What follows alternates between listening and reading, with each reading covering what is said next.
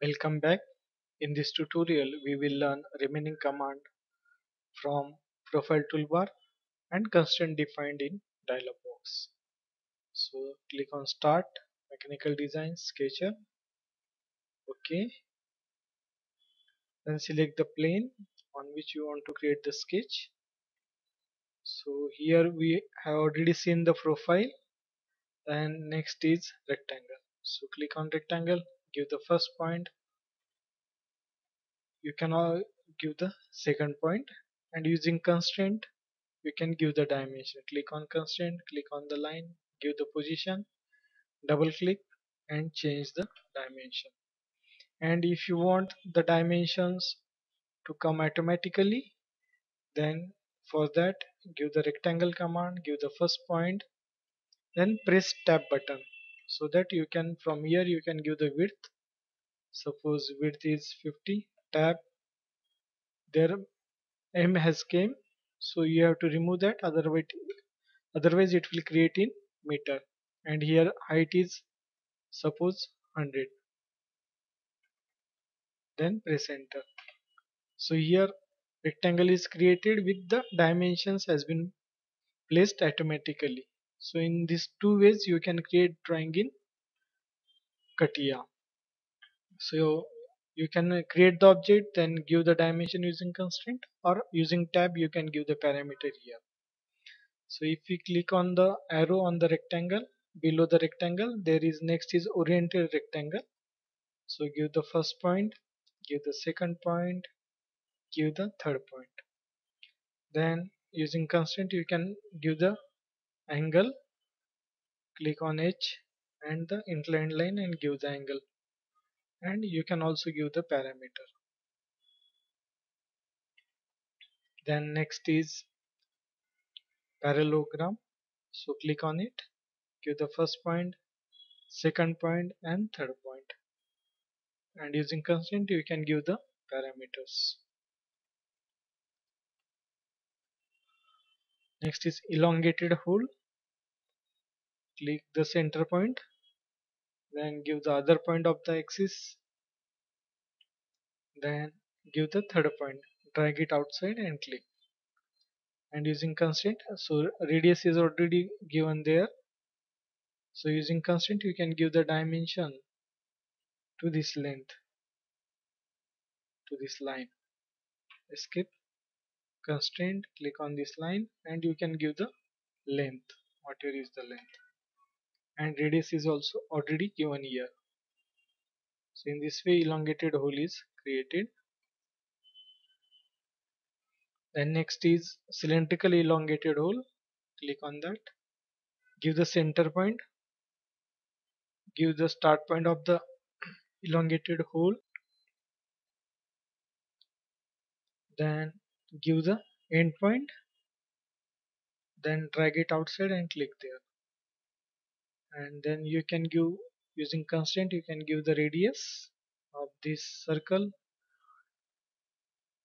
Then you can also give, suppose I want it to be at some particular angle, then using axis you can from the center you can connect this endpoint and give the angle to this axis using constraint. Suppose whatever angle you want, 100. So as per that it will be created up to that angle, and the radius is already there. So in this way you can create cylindrical elongated hole. Then keyhole profile, click on it, give the center point, then give the second point vertically down, then just drag the mouse outside, give the first radius, then give the second radius. So in this way it has been created. So using constraint you can give the parameters, required parameters. Then next is polygon, hexagon. Hexagon, give the center point, then give the other point. Suppose I want it horizontal, So in this way it has been created. So using constraint you can give dimension constraint. If suppose I want to give face to face distance, so just click on the first line, second line and location and change the dimension. Or if you want to give corner to corner, that also you can give using constraint. Give the first point, second point. Now again it is face to face actually. We just press escape, constraint, take the first point, then click on the second point carefully, give the location. Now it has become ping, that means you have given more parameters than required. Now if you want to give it corner to corner, then there is no need to give face to face, so we will remove this. So in this way you can change it. And if you want edge length, then constraint, click on the edge and give the edge length. So in this way you can give the parameter to the polygon, hexagon. Then next is center rectangle. You can create rectangle from the center. Click on the center, drag diagonally and click there. So it will always maintain center as a fix. If you change the length, then also center will not shift. The surrounding lines will be shifted. So in this way you can create rectangle from center.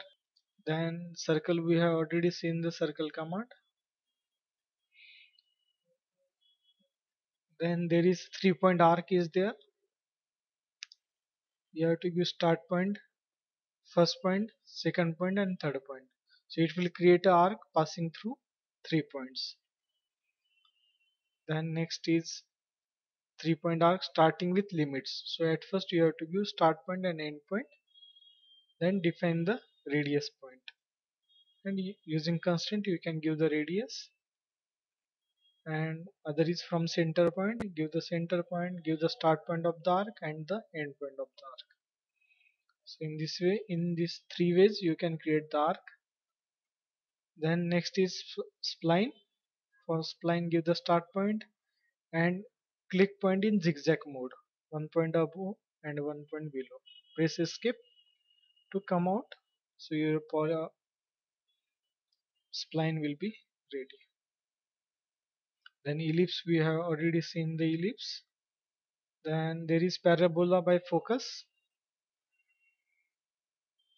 So here also you can read the action to be done, select a point or click to locate the focus.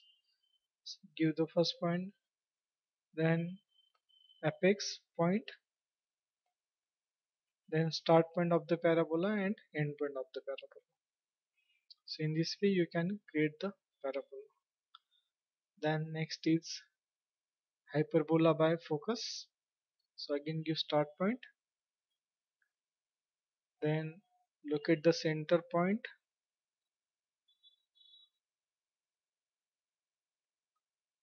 then locate the apex point, then give the start point and give the end point.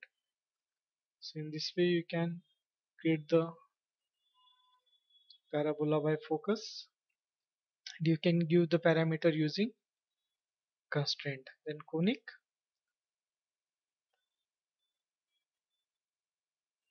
click on the conic and give the first point, second point, then specify the locate the second endpoint, then define the conic between those two lines. Okay, at first conic, suppose one line is, okay, the tangent, first tangent is like this, second tangent is like this, and in between a conic will be created. So in this way conic is created. Then line, we have seen it, axis we have seen it, and by clicking the point you can give the point for reference if required. Then next is we want to see this constraint defined in dialog box. Suppose I have some line, suppose by mistake I drawn it inclined, I want it either horizontal or vertical. So select the line, and click on this constraint defining dialog box. So here you can give the length of the object, whichever object you have selected. You can make it either horizontal. I will just undo it. Click here, undo. Or you can make it select the object, click on constraint defining dialog box. So you can, using this dialog box, you can define different constraint. If you click on vertical, it will become vertical. Suppose I have two lines are there. This is the first line, and I will give some angle to it. Suppose from horizontal edge. Then I have this one more line. If you want to select multiple object, then you have to press Ctrl and hold it. Press and hold the Control button. Then click on constraint defining dialog box. So from here you can give the parameter distance, length, angle, or you can make it perpendicular if you want it, or you can make it parallel. So you can make it parallel or perpendicular using constraint defined dialog box. Suppose I have one circle is there. Suppose this one circle is there, then this other circle is there. Suppose I will give parameter to it using constraint, and some gap is there between the two circles. Now I want a third circle which I want actually tangent to this both circle. I want this circle to be tangent to this both circle. So at first I will give parameter using constraint, then press Ctrl and click on both the object, release the control, click on constraint define in dialog box, and from here you can define tangency.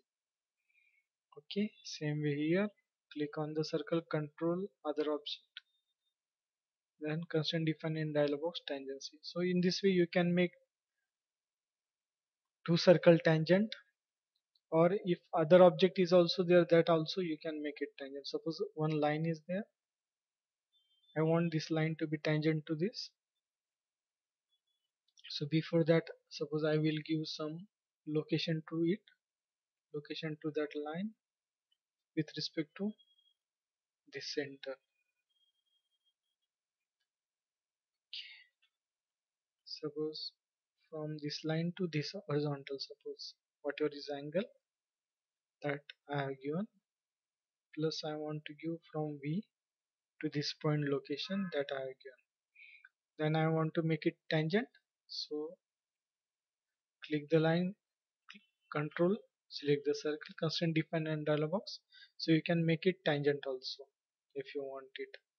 So in this way you can use constraint define in dialog box. So at first you have to select the object to which you want to apply the constraint, then it will automatically show the available constraint, and from that you have to select it. So suppose I want this concentricity, so I will just, suppose I will delete this circle and I remove this dimension so that it can move.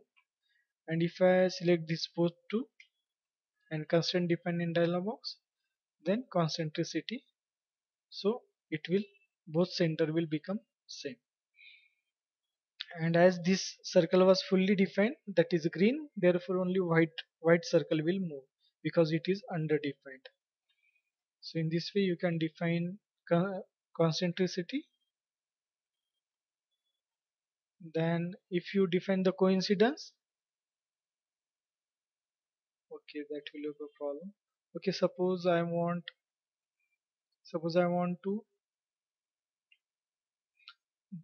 to touch this point to this circle, so I will select this circle and this point, then click on constraint define in dialog box and coincidence, so it will automatically extend up to that point. And so in this way you can use the constraint defined in dialog box. So thanks for watching. We will stop here.